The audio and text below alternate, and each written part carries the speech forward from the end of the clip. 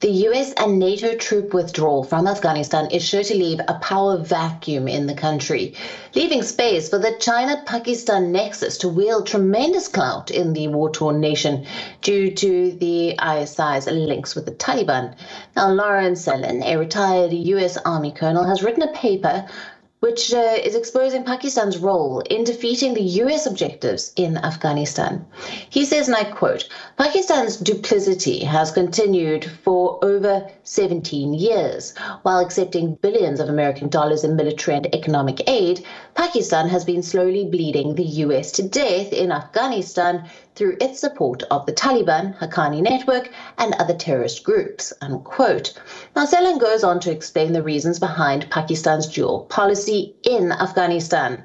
Sellin says it is Pakistan's role to force the US and NATO out of Afghanistan to pave the way for the regional dominance of its closest ally, China, unquote. Now, the question arises, how can the US counter China's growing influence in Afghanistan and stop Beijing's near total domination of South Asia once the US and NATO troops leave the war-torn nation? Sellin lists what he believes are the options that are in front of the US administration. Firstly, he says the US should make Balochistan and the Arabian Sea region its area of focus. He adds that the efforts by Washington to strengthen military and diplomatic ties with India are steps in the right direction. Sellin highlights how the US should adopt a traditional containment policy to counter China, which includes diplomacy and augmented naval and air power projection. He adds that the US must disrupt China's efforts to dominate the region by managing and, when necessary, exploiting the inherent conflicts in the region. Now, Lawrence Sellin also urges the US administration to shift its focus towards Balochistan province in Pakistan, which has been traditionally secular and tolerant. He warns Washington to keep an eye on the Chinese naval projects in Balochistan, which could eventually encircle US bases in West Asia. Now, for more on this, we are being joined by Lawrence Sellin, retired US Army colonel, live from Montana in the US. Thanks for being with us on this broadcast. Thank you. Now, in 2019, you authored a paper called China, the Post-Afghanistan US Adversary in South Asia. Now in 2021, with the US and the NATO withdrawal nearly complete, what do you think the US can do to counter the Chinese aggression, especially in the face of an emboldened Taliban? Well, the influence of the United States in Afghanistan has always been predicated on its presence in Afghanistan. So as it withdraws from Afghanistan, its influence will lessen significantly and then leave a power vacuum which China hopes to fill, because China has always wanted to dominate South Asia economically and militarily.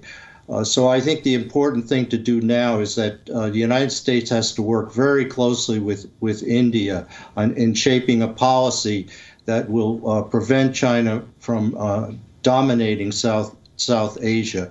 And you mentioned a number of things, but I think in particular, I'll reiterate them, that we need to have a containment policy against China as we did against the Soviet Union during the Cold War. And we need to leverage the ethnic fault lines within Pakistan, because Pakistan is actually the weak link in the China-Pakistan nexus. So we can do things like supporting the Pashtun self-determination, but in particular, a significant blow against Pakistan and China and their plans would be an independent Balochistan. Right, and China's aggressive policies with respect to Taiwan and Hong Kong have made the headlines recently. The biggest question that arises now is China planning to enter Afghanistan and fill that vacuum that you mentioned left by the United States and the NATO troops? Oh, absolutely. There's been negotiations going on between China and the Taliban for a number of years now.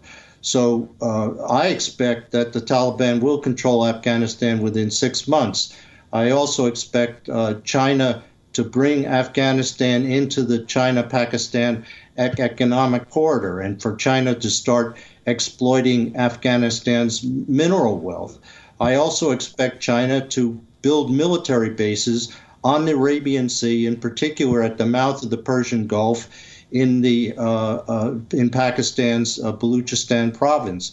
So that's why it's so critical at this point, with this power vacuum developing, that the United States and India work closely together to essentially prevent China from succeeding in South Asia. Right, and what lies ahead for Afghanistan with the Taliban claiming to have occupied already 85% of the country? Did the US leave this war-torn nation without a proper exit plan in place? Well, if there is a plan in place, I don't know what it is, because the Biden administration has not articulated a plan. And as you mentioned, in 2019, I wrote a paper describing what a plan should be as the United States withdraws. But I don't see any effort on the part of the Biden administration to work more closely with India and to develop a strategy to prevent China from economic and military domination of South Asia.